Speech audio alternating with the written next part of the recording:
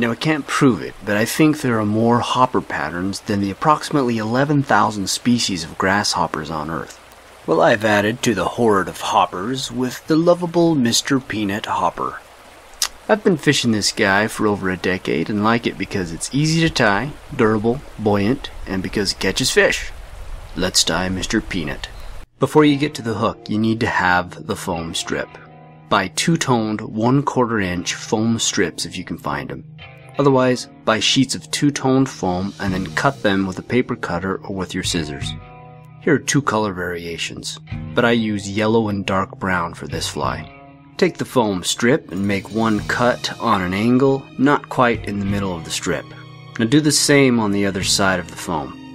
It'll look like the dullest arrow ever known to mankind. Okay, let's get to the hook. Start your thread toward the back of the hook with either cream or yellow thread. Now wind the thread fast enough to give yourself carpal tunnel. If your thread doesn't burst into flames, you're winding too slowly.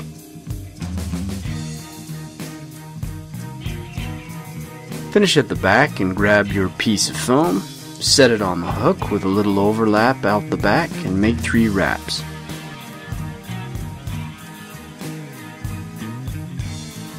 With all of these sections, 4 total, you will wrap 3 times, increasing the pressure with each wrap. Just work up the hook and be careful, since the foam will want to spin on you.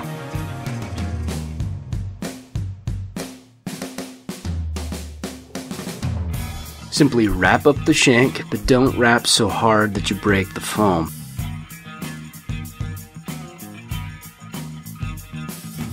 Also, each section gets a little smaller when you tighten it down, and you want these all to be about the same size.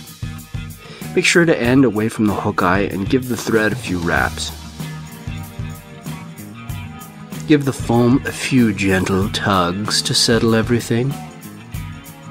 To turn the fly upside down and cover all the thread wraps with Zap-A-Gap.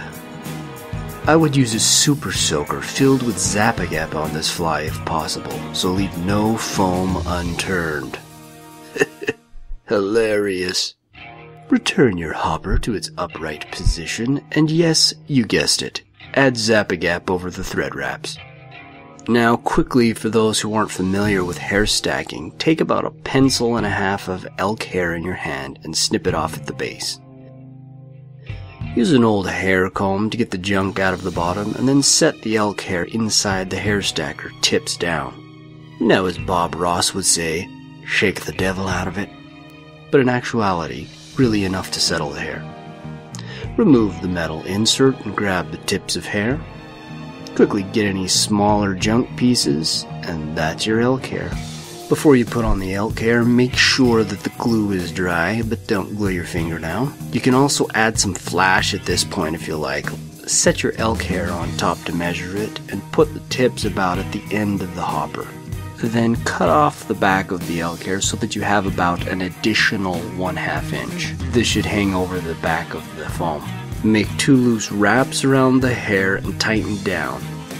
This method is the Kelly Gallup method of tying down hair, by the way. You don't cut the hair with this technique. Continue to make a few more wraps and keep the hair in place.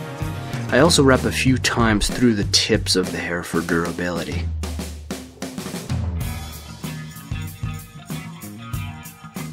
Then coat these tips with a glorious Zap-A-Gap.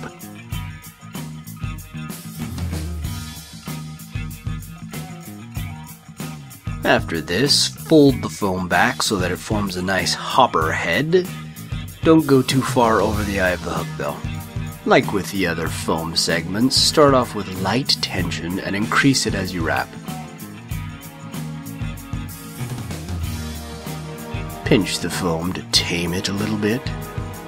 Also, don't worry if there's a little bit of hair visible right now, since you should already be wrapping through it. To make the legs, tie a knot in 2 rubber legs, here brown. Now bring one up and position it right in the middle of the foam head with the knot at the end of the foam. The back half of the leg should point downward.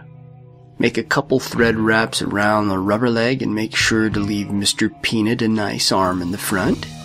You're gonna do the same thing here, but you can see it a lot better this time.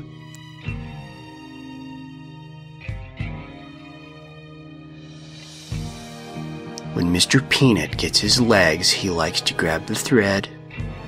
Okay, enough creepy Mr. Peanut talk. Before you really clamp down, though, make sure that the leg is positioned where you want it here. You can adjust the leg if it's wrong, like I do here. Make a few wraps, but you can save these for the whip finish as well. Now chop off his legs. I mean, snip off the rubber legs to allow you to whip finish easier.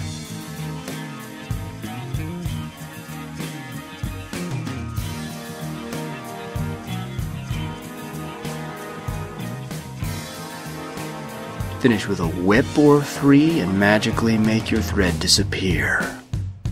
Now cut the foam on top, which you can do at any time. The key is to make sure that it is a straight cut and that the foam piece is less than 1/4 inch.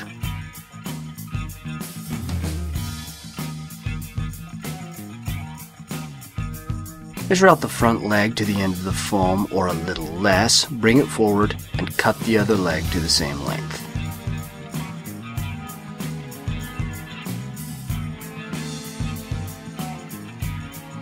Now in Guido-like fashion, stretch the legs and cut them to 1/2 inch past the knot.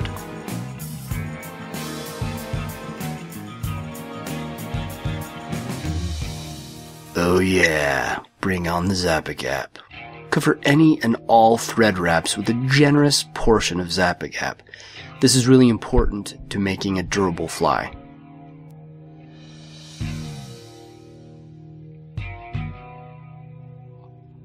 Finally, separate the legs on the front and back with your bodkin.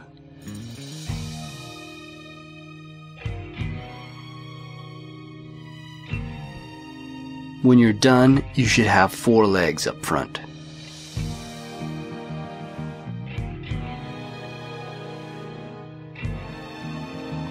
You will also have 4 in the back, but you need to cut the top leg past the knot, like I do here. Just give it a snip, but don't go too close to the knot. As expected, more Zap-A-Gap. Add a little dollop of Zap-A-Gap to the knots. This really doesn't help that much, but it makes me feel good.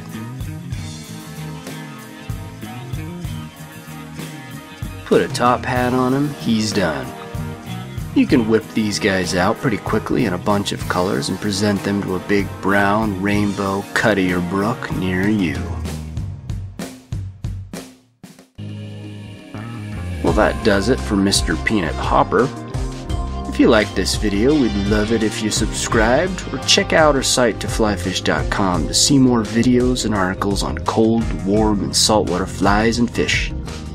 Now get out and fish. Thank you.